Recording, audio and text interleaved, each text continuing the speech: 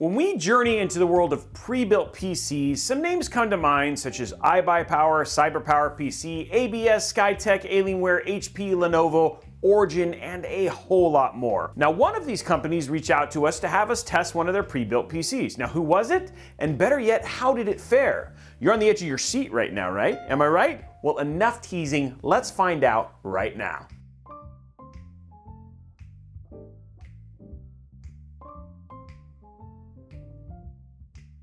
With the over 200 PCs that I've built this year, I like the idea of doing some testing on a pre-built PC. Well, why, Robey? Why would we look at a pre-built? Well, believe it or not, not everyone wants to build their own PC. Stop throwing things at me.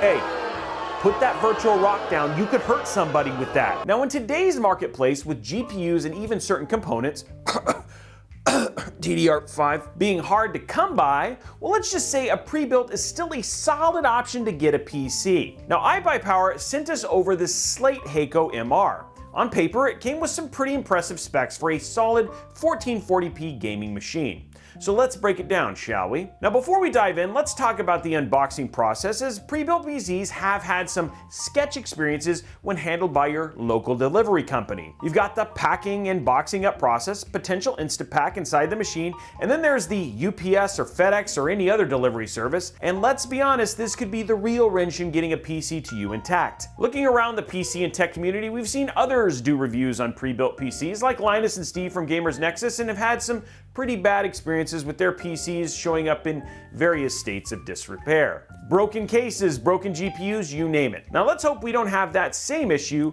with this PC. Now, we took the system out of the box, we found no visible issues on the case as it was packed pretty well. Now the system did come without the GPU installed, but they did give us clear instructions and easy directions on how to install it. It's easy enough to understand if you're buying this PC without any prior experience building a PC. It's like putting toast in a toaster, except for it never pops out. It just toasts forever. Well, on the back of the I/O panel and GPU, there are very clear coverings and markings to show you where you can plug in HDMI cables in for your display. I know many of us, it seems like second nature setting up a PC, but you would be surprised how many folks are intimidated by the process, so I really do appreciate the hand-holding. Now, looking at the case, the first thing you notice is a sleek looking front. But it is a solid front panel except for like a hole in the middle of it. Now, we're not sure if iBuyPower is thinking this is enough for airflow, but that's all you're gonna get in the front panel. Now, for the front panel, you get a power button, 2 USB 3.0 Type A ports, and a separate audio jack for both mic and headset. Good call here, except no USB-C. Hey, iBuyPower, guess what? The motherboard you did put in here does have a USB-C front panel header on it, so just saying. All right, now that we have our system unboxed and the GPU installed and turned on, let's take a look at the specs of the system they sent us. The CPU they sent us was one of the better CPUs you can buy today, and that was a Core i7-11700K. The motherboard, well, that's a different story. They did send us a Z590, but it's one of those lower-end Z590s, as in the ASRock Z590C/AC. The board does not have an integrated I/O shield, and to be honest, it's kind of ugly, which I understand is subjective, and it doesn't look very thermal friendly. But looks and what it actually does is different, so we'll come back to this in a little bit. The RAM that system came with is made from Team Group, and it's their T-Force 16 gig 2x8 gig configuration at 3600 MHz RAM, which to our surprise, XMP was actually set out of the box, which is a nice touch as it's already running at the full rated speed. Bonus. And great job for them, because many beginning users, which we've kind of hit on before, can find it super intimidating going into the BIOS just to change the setting. Now, the GPU that came with this is the Asus TUF Gaming RTX 3060 Ti. It's a solid GPU and a well-known brand. The 3060 Ti is a great 1440p GPU and sure to get you the frames you need to play your games. Don't worry, we'll show you all about that near the end. Now, for cooling, the system came with a 240mm AIO that is top mounted on the case with 3 120mm ARGB fans at the front as set to intake, and a single 120 ARGB fan in the rear for exhaust. Again, we're just going over the specs of the machine, and we will get into the thermals and how it performs in a bit. Now, for storage, we have what looks to be a WD Blue SN550 1TB NVMe SSD. It's a solid choice here. See what I did there? You also get the option to put another NVMe SSD in the motherboard, which is nice should you want to upgrade your storage at some point. Now, the system came pre-installed with Windows 11, the 21H2 build, which is great to see, and not a lot of updates you need out of the gate, especially going from Windows 10 to Windows 11. It means you are going to be up and gaming faster. And there you have it, all the specs for the iBuyPower Slate Hako MR system that we have right here. Now let's see how it actually performs. First thing we're going to talk about is thermals, as we have some questions on it. The front panel of the case has a tiny hole in the middle for airflow, and that rest seems to be pretty closed off. So we aren't expecting stellar results here. At idle, meaning the power on the PC is just on and the PC is just sitting there, in an open case environment, which means we strip everything that we can off, the CPU temp was averaging around 30 degrees Celsius. And it went up to 33 when we basically put everything back together, which is no surprise, obviously, as this does restrict airflow and we have airflow working the way the case intended. Now our GPU is a little bit different though, but not by much. Open case averaged around 29 and closed case was at 31. A 2-degree difference in temperature, there isn't anything to worry about. And if we did it again, right here, right now, those numbers might be 2 to 3 degrees different than that. So I think the point is beware of your surroundings, the airflow in the room where the PC is sitting, and even what season it is. And what I mean by that is if you have your PC, let's say for instance, in the basement during the winter in a city like Detroit, there are 2 things you would potentially see. Number 1, someone trying to break in and take it because you're in Detroit. And number 2, it's colder in the basement and in the winter, so the ambient temperature in the room will be colder than it would be in the summer. Point is, we test ours, we have a standard setting for our ambient, etc., so that's where we get our numbers. Now, when we put the CPU under stress using AIDA64 for half an hour at 100% CPU usage, I might say we saw some surprisingly good thermals in the case.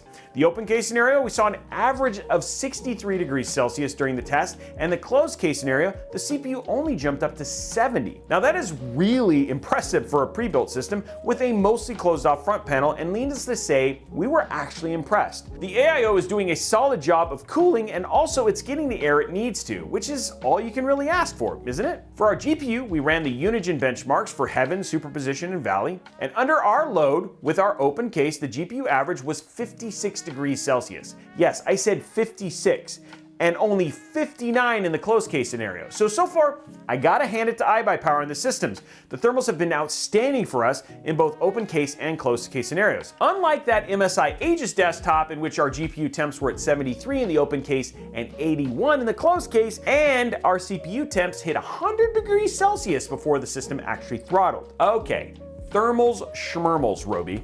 That sounds right, yeah. Give me gaming. Well, all right, let's jump in. First, let's talk about games we tested and how we tested them. Let's run down the single player's games list first, and then we'll jump into multiplayer games. So first on the list, it was Shadow of the Tomb Raider. This is a popular benchmark as it has a benchmark built in with a lot of useful information, which makes it much easier to compare results. We ran this benchmark with RTX DLSS on at the highest preset and 1440p for 3 runs, and it came to an average of 172 frames per second with our 3060 Ti in the system. Next up is Metro Exodus running at 1440p with the benchmark set to extreme, ray tracing set to high, and DLSS set to balance. We saw an average frame rate of 64 FPS. Dirt 5 at 1440p with ultra high graphic settings, we saw an average of 86 FPS, and if you haven't played Dirt 5 yet, you actually are missing out. You actually really should get this game, especially given it's on Xbox Game Pass or PC Game Pass, so if you have those, go give it a shot. Last single player game we tested was Borderlands 3 with maximum graphic settings at 1440p. We got an average of 66 frames per second. Again, given the single player nature, this could be more than fine, but if you want to get higher frames per second, you may want to lower some of those settings. As you can see, all of our single player games were above the coveted 60 FPS, and some just blew it out of the water like Shadow of the Tomb Raider. Now, while single player games are great for passing the time during your casual gaming sessions, it's time to talk multiplayer games. Here are the games we tested, and all the games were at 1440p with the lowest visual settings to optimize for the highest possible frame rates. First up, Apex Legends during our 3 runs saw an average of 216 FPS. Next up is Battlefield 2042. We saw 129 frames per second for our 3 runs. What's more there to say than I'm not really a fan of the game, but it's popular, so we wanted to make sure that we had it in here and tested it, given those figures. Next up, let's talk about Call of Duty Warzone. We ran the game an average of 3 times and got 171 frames per second. Now, this game is not very optimized for any system you throw at it, so it is possible that if you have a 3060 Ti, you could get higher or lower frames in this. Heck, with any game that we test, that is always a possibility. Finally, everyone's favorite mosh pit of a mosh pit in gaming, Fortnite. For all you sweaty Fortnite players that are out there named Silver Sleek or Fatal Storm, you'll be happy to know that you're going to get a whopping 346 frames per second on Fortnite with our settings. Again, Fortnite will run on a Chromebook. Okay, not very well, but it feels that way. So it's no surprise that we got that high. But dang, 346 frames per second is still actually pretty impressive on a 3060 Ti, given that we only saw 494 frames per second on a 3080 Ti. Well, anyway guys, there you have it. the iBuyPower Slate Hako MR. We talked about thermals, and they were really great thermals, I might add. We talked about single player games and their frames per second. We talked about multiplayer games and their frames per second. Now the question is, do we recommend the PC? Now, before we answer that, I'm going to answer the question I get all the time. Do we recommend pre-built systems in general? The answer is yes. We absolutely recommend pre-built systems with a couple stipulations. Those stipulations are, number one, buy your brand from like a known brand like iBuyPower. Buy it from a reputable company like Newegg or Best Buy or the actual company themselves like Origin, etc. Now make sure your specs match up with what it would cost to build the system and then add $100 to $300 depending on the parts. If the system you can build yourself is $2,000 and the pre-built of the same parts is $4,000, then no, it's probably a bad deal. Math is actually important here, folks. In fact, let's individually price out this PC to see where it would end up if we built it ourselves. So let's look at the CPU, an Intel Core i7 11700K. It sells for $350 over on Newegg. For the motherboard, it's an ASRock Z590C. It's so cheap that really no one kind of sells this, but we did find one used on Amazon for $300, so we're just gonna call this $150 new, given somebody's just having a go, I guess. For the RAM, we're gonna use the T-Force T-Group $3600 kit that sells for $36 over at Newegg. For storage, we're looking at the SN550 1TB NVMe SSD, and that sells for about $100 on both Amazon and Newegg. The GPU is the Asus TUF Gaming RTX 3060 Ti.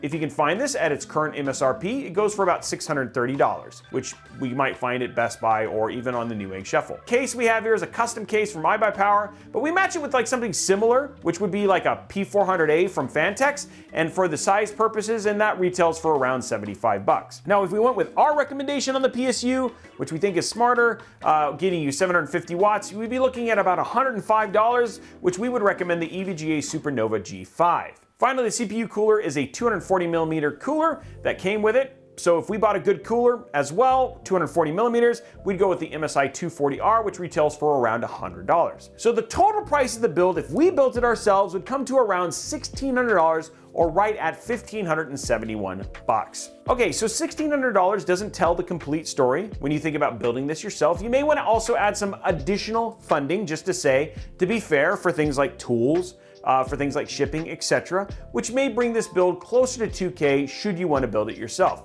And to be frank, let's be clear, finding a GPU is going to be the hardest part of all this, as everything else is kind of regularly in stock at Newegg or Amazon. Now, onto this PC. Do you recommend this one, Robey? Well, given the price is $1,749, the GPU market the way it is, and the way the system performs, this is kind of a no-brainer if this is something you want to buy. There are only two things that I have issues with this PC I mentioned. Number one, USB-C front I/O port, and the motherboard actually having the USB-C front port and not being able to use it, kind of lame. Number two, the motherboard they used is rather cheap, and it has no Wi-Fi 6. Other than that, I would see no reason, given our testing and benchmarks, why one wouldn't really want to pick up the system if you had your eye on it. Now, this is of course caveated on the fact that this is an 11th gen versus a 12th gen, and those are starting to release, but the prices on those are going to be higher, and again, still a good price given what you have from a component standpoint and the performance. I mean, you saw the numbers yourself. But it's not about what I think, it's about what you think. Were you surprised by our results? I mean, given how much Steve and others have pooped on these things, are you giving iBuyPower pre-builts a change given our numbers? Are you looking for a pre-built PC of your own? I would love to know all of those things down in the comments below. Now, while you're down there, make sure you slap that subscribe button, whip that like button, and ring that notification bell so you get a notification each and every time we post a new video or go live right here on Robeytech. Do you have a question about this case or any other tech-related questions or PC pre-built questions? Then check out our amazing Discord server filled with other tech and PC enthusiasts who love to share their thoughts and ideas on these very subjects. Looking for cheap tech? Then check out @RobeytechDeals.com or @RobeytechDeals on Twitter, where we have our guy Tom scouring the internet for the best details on all things tech, from PC components to TVs to video games, you name it. Finally, you can also follow me and my team on all the socials at Robeytech, pretty much everywhere. We hope you enjoyed this video, and we look forward to seeing you on the next one.